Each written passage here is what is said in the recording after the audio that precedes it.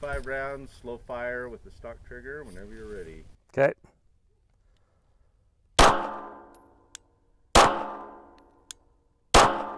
Brake trigger system. All right, on you, sir.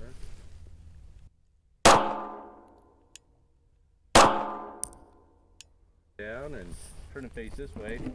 Okay. All right, so what were your kind of initial thoughts between the two?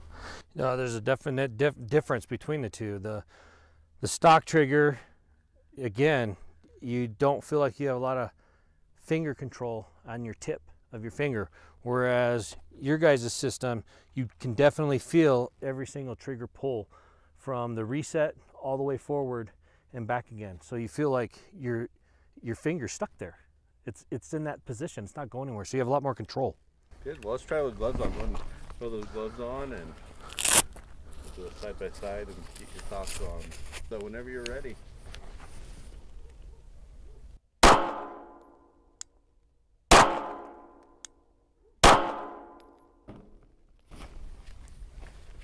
Pressure brake on you.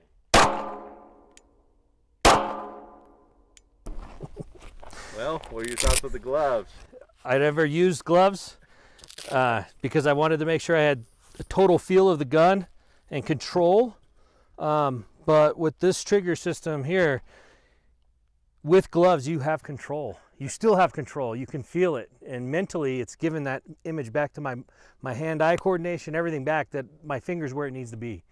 So you did a 20-year law enforcement career. Yes. And so you shied away from using gloves just because? Yeah, because you have to feel, no matter what the weather is, if it's 100 degrees outside and you're sweaty, you still need to be able to feel that gun and where your finger is on that trigger at all times. With this system, it doesn't matter if it's cold or hot, or if you have gloves on, you have complete control of knowing exactly where your finger's at. It's like giving you a mental perspective each and every trigger pull that your finger is exactly where it needs to be. A nice tight group there, and so clearly, I guess one would say, well, you shoot good enough with a stock gun that you wouldn't need to upgrade, your weapon system to a trigger like this. And what would your response be to that? Okay, so 20 years, right? I've been the minimalist guy that would have the most minimal amount of gear on my belt at any given time, because you can only train so much and know that weapon system that you have on your belt optimally, right?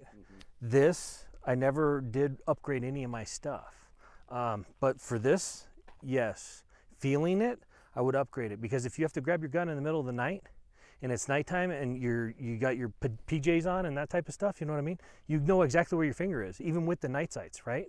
So even in a situation like that, that's gonna be a fast-acting, dynamic situation, you know exactly where you stand, because it puts that right amount of pressure that you know exactly where you're at. And mentally, you know whether it's go or no go. And you feel more comfortable putting the round down range, right? Because mentally it's telling you you're good. It's right there. So would it be fair to say that even with your current skill level, the pressure brake trigger system gives you more confidence as a shooter? Absolutely. Mentally, yeah. Just in a short amount of time, we shot less than 60, 80 rounds. And there's a distinct difference between those two. And yeah, I feel more confident in this because, again, it's like the bell, right? Pavlov's, you know what I mean? It's training you like, here, you're there, you're there, you're there. Whereas this one, you're sliding around a lot within that. So it's a good system. I like it.